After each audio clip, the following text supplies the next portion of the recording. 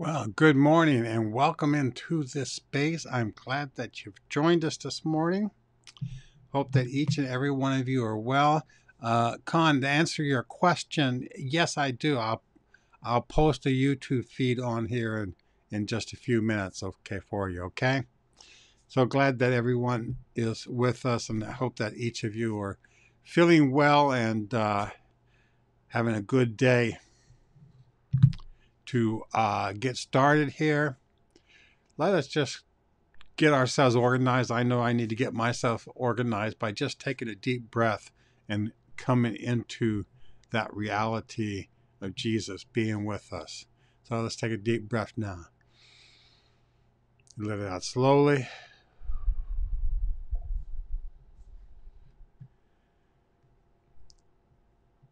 Okay.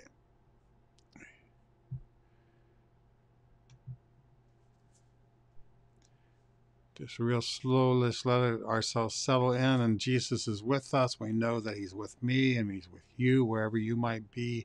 And we know that God is certainly caring and watching over us even during this pandemic, even though the strife and the craziness that is going on around us in so many different forms. Jesus is with us. Okay, we're thankful for that. And let's start with some prayer this morning, as we always do.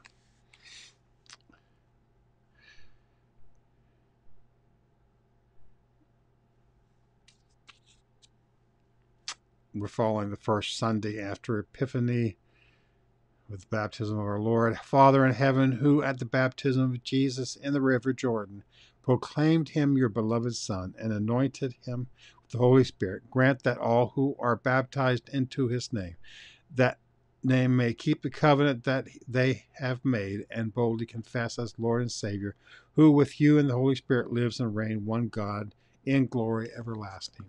Amen. Our reading this morning, we have two Psalms, 5 and 6, and then we have the Gospel according to Mark. Let's start with reading this first reading here. Let me just check something, make sure all is going well.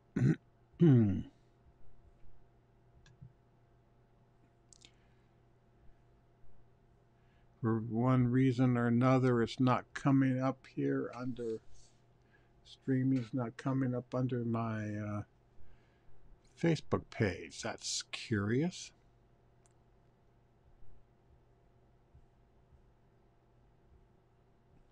Although it is appearing under Reliance, which I know is because Khan's on there. Okay. All right, let's go ahead and get going here. I'll have it posted later for those who would like to see. Give ear to my words, O Lord. Give heed to my sign. Listen to the sound of my cry, my King and my God, for you I pray. O Lord, in the morning you hear my voice. In the morning I plead my case to you and watch. For you are not of God, who delights in wickedness. Evil will not sojourn with you. The boastful will not stand before your eyes. You hate all evildoers. You destroy those who speak lies, and the Lord abhors the bloodthirsty and deceitful. But I, through the abundance of your steadfast love, will enter your house. I will bow down toward your holy temple in awe of you. Lead me, O Lord, in your righteousness because of my enemies. Make me your way straight before me. For there is no truth in their mouths. Their hearts are destruction. Their throats are open graves. They flatter with their tongues. Make them bear the guilt, O God. Let them fall by their own counsels. Because of their many transgressions, cast them out, for they have rebelled against you. But let all who take refuge in you rejoice. Let them ever sing for joy. Spread your protection over them so that those who love your name may exult in you. For you bless the righteous, O Lord, and you cover them with favor as with a shield. So that is Psalm 5. We're going to read Psalm 6 now. try something here in the middle of this.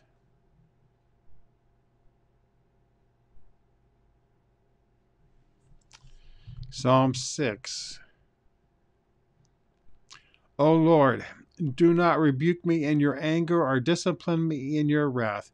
Be gracious to me, O Lord, for I am languishing. O Lord, heal me, for my bones are shaking with terror. My soul also is struck with terror, while you, O Lord, how long? Turn, O Lord, save my life. Deliver me for the sake of your steadfast love. For in death there is no remembrance of you, in Sheol who can give you praise. I am weary with my moaning. Every night I flood my bed with tears. I drench my couch with weeping. My eyes waste away because of grief. They grow weak because of my foes. Depart from me, all you workers of evil, for the Lord has heard the sound of my weeping. The Lord has heard my supplication. The Lord accepts my prayer. All my enemies shall be ashamed and struck with terror, and they shall turn back and in a moment be put to shame. And that is Psalm 6. It's seeking God's protection against our enemies, even our internal enemies, because many times that's the most dangerous enemy that we have is those that are internal. Our gospel then, the reading this morning is Gospel according to Mark chapter 1, verses 14 through 28. Now after John was arrested, Jesus came to Galilee, proclaiming the good news of God, and saying, The time is fulfilled, and the kingdom of God has come near. Repent and believe in the good news. As Jesus passed along the Sea of Galilee, he saw Simon and his brother Andrew casting a net into the sea, for they were fishermen. And Jesus said to them, Follow me, and I will make you fish for people. And immediately they left their nets and followed him. As he went a little farther, he saw James, son of Zebedee, and his brother John, who were in their boat mending the nets. Immediately he called them, and he left their father Zebedee in the boat with the hired men and followed him. They went to Capernaum, and when the Sabbath came, he entered the synagogue and taught. They were astounded at his teaching, for he taught them as one having authority, and not as the scribes. And just then there was in their synagogue a man with an unclean spirit. And he cried out, What have you to do with us, Jesus of Nazareth? Have you come to destroy us? I know who you are, the Holy One of God. But Jesus rebuked him, saying, Be silent and come out of him. And the unclean spirit, convulsing him and crying with a loud voice, came out of him. And they are amazed, and they kept on asking one another, What is this, a new teaching? With authority he commands even the unclean spirits, and they obey him at once. His fame began to spread throughout the surrounding region of Galilee.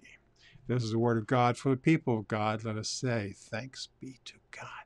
So we've got this teaching this morning in the Gospel according to Mark, and we know that this is Jesus has left the area of the Jordan River where he was baptized, and he's gone to the wilderness, and he's come back in, and as Mark tells us, this is the beginning of his ministry. John had been arrested, and he had come to Galilee, and he became to proclaim the good news of the kingdom of God, and called Israel to repent, to realize that God was fulfilling something in front of them. Of course, they are blind to what is going on. Blindness seems to be a problem that we have this day with seeing what is going on and with seeing where God is at work and God is present and God is doing new things. God is always doing new things. So anyway, so we have him going in here, and he starts calling his disciples. And it reminded me when I read that, he's calling disciples now, Peter and his brother Andrew and the two brothers James and John. He's calling them, and later he says, I chose you. You didn't choose me. I chose you. And, that's a lot of way that how he brings his disciples. He chooses you and tags your heart to come and follow him. And at what point do we follow? Sometimes we drag our feet. Sometimes we try to turn away rather than just to follow him.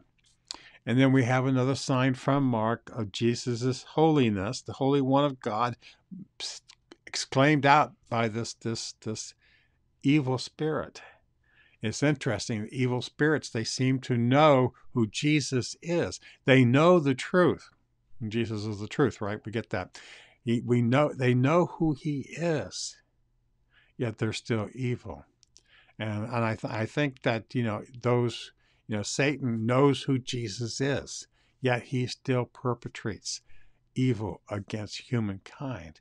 So that's interesting thought to me this morning. I'll have to dwell on that. Just throw that out there so that you could too. Well, let's go ahead and move to our prayer. Let me check this part here.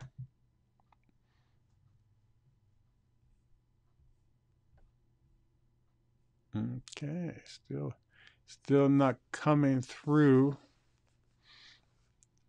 Oh, here we are. It is here now. Okay. All right, let's move to our prayer. In peace we pray to you, Lord God. Show us your mercy upon us and grant us your salvation.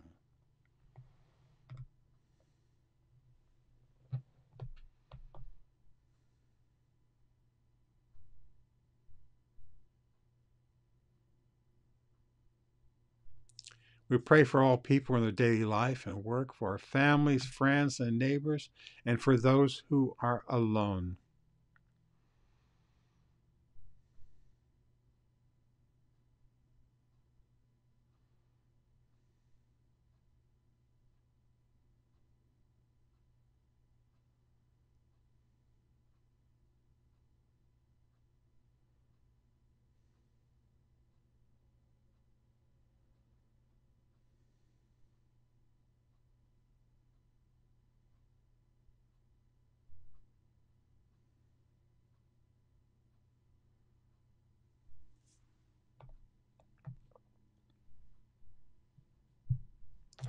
We pray for this day, our going into it. Bless the labor of our hands and minds so that they may add to your glory. May our every step and action be a witness to our love for you and for our neighbor.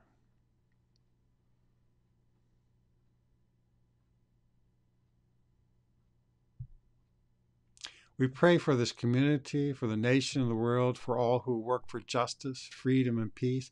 We pray for reconciliation and for hate and violence to be vanished from this land.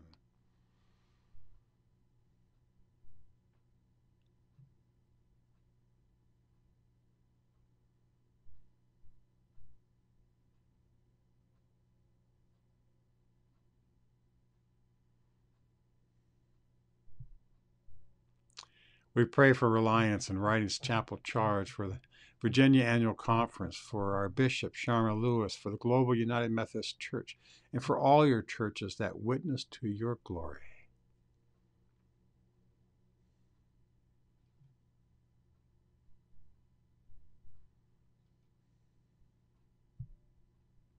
We pray that all who profess and confess themselves to be Christians may be led into the ways of truth and hold faith in unity of spirit and in the bond of peace and in righteousness of life.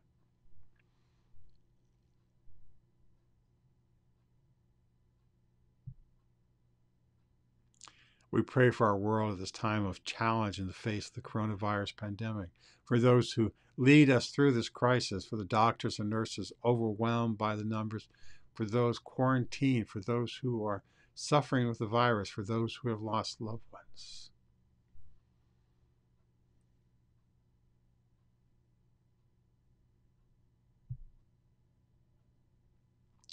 We pray for our world at this time of challenge in the face of the social unrest brought on by divisiveness, systemic racial injustices, and hatred for the other.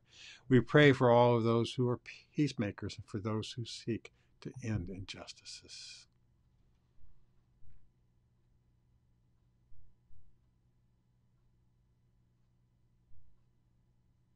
We pray for children, youth, and young adults growing up in an unsteady and confusing world. May they find your path, Lord Jesus. Lead them away from your false promises of the world.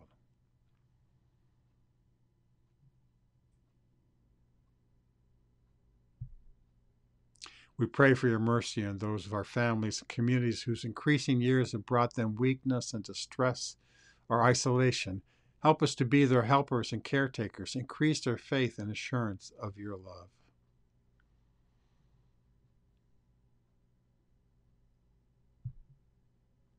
We pray for the forgiveness of our sins.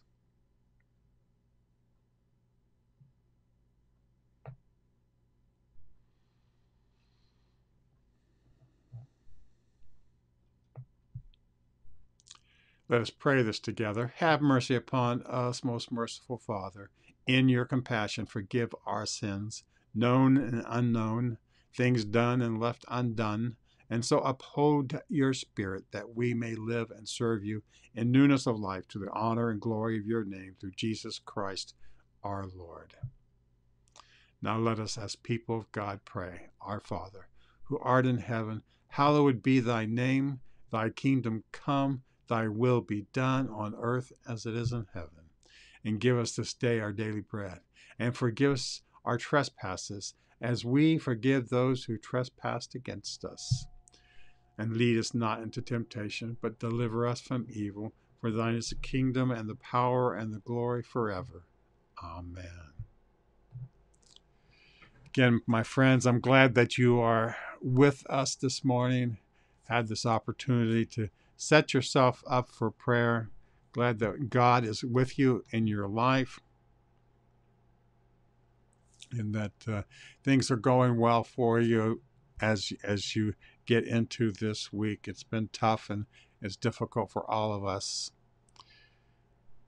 Let us just close with our prayer of St. Chrysostom, but let me always, as I always do, remind you to take care of each other.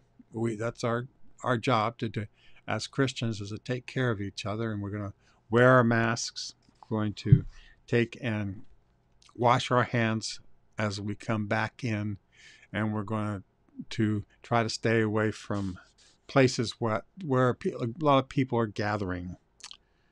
Almighty God, you have given us grace at this time with one accord to make our common supplication to you, and you have promised through your well-beloved Son that when 2 or 3 are gathered together in his name, you will be in the midst of them. Fulfill now, O Lord, our desires and petitions as may be best for us, granting us in this world knowledge of your truth and the age to come, life everlasting. Amen. May the God of hope fill us with all joy and peace and believing through the power of the Holy Spirit. Amen. Take care, my friends. I will post on here the link for you very quickly for the YouTube feed. Everyone God bless, and I will see you soon.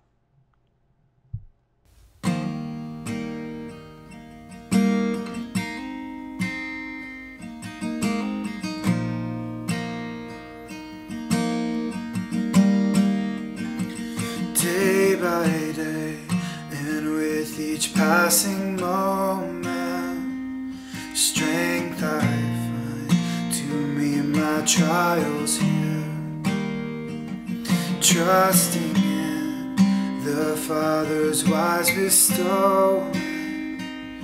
I've no cause for worry or for fear.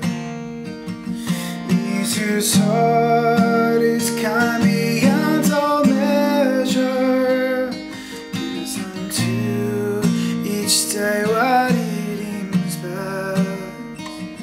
Lovingly, it's part of pain and pleasure, mingling toil with peace and rest.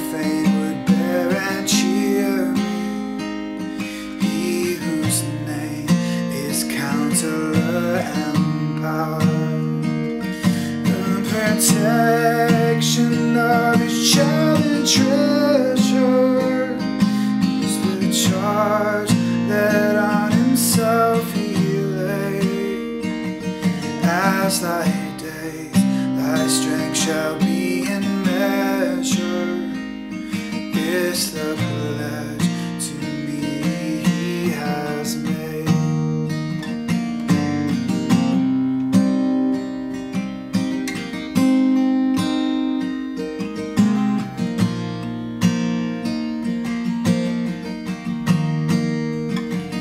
Help me then in every tribulation, so to trust thy promises, O Lord, that I lose not faith's sweet consolation offered